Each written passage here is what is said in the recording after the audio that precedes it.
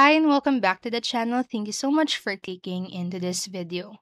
Today I am going to teach you how you can disable Caps Lock pop-up notification in your Windows 11.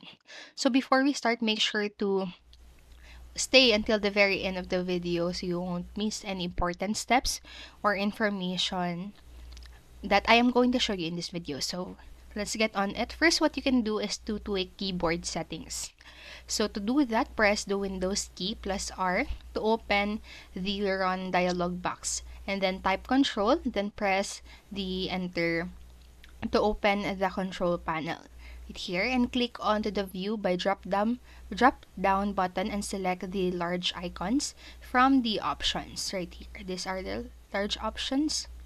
And then next, find and select the keyboard. So select the key settings tab and double click on the caps lock, and then uncheck the display caps lock on screen option. And close the control panel and restart your PC to check if the caps lock on notification appears.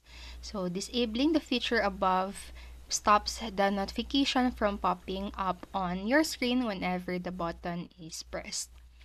And then next, what you can do is to edit the display adapter properties. So to do that, left click onto the start button and type the View Advanced Display Info and open it from the best match. And under the display information, click onto the display adapter properties for display 1 right here and select the screen configuration tab, and then just uncheck enable on screen display option.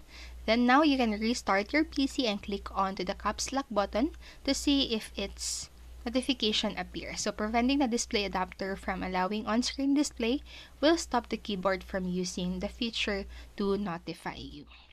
And then your next option is to use Windows settings. So to use Windows settings, press first the Window plus R key to open the Run dialog box, and then type this right here. And then after typing this, just press OK and toggle off the play a sound whenever you press caps lock, num lock, or scroll lock option. So just like here in this picture, and then after doing so, reboot the PC and check if the issue persists. And then lastly, what your next option is, you can turn it off via the control panel. So to do that, press again first the Window plus R keys to launch the run and type Control access.cpl and then click on OK. And scroll down and click on Make it easier to focus on tasks right here.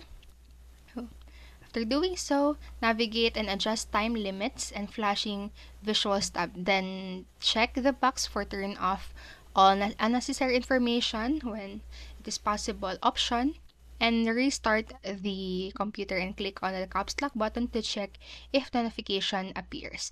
So turning off unnecessary animation will prevent devices and peripherals from prompting notification on the system. So that's it for this video. Remember, you can always pause this video or go back to the video and follow the steps at your own time. So I hope this video helped you, and if it did, please make sure to like, subscribe, and hit the notification bell button so you won't miss a video. Thank you so much for watching and have a great day. Bye-bye.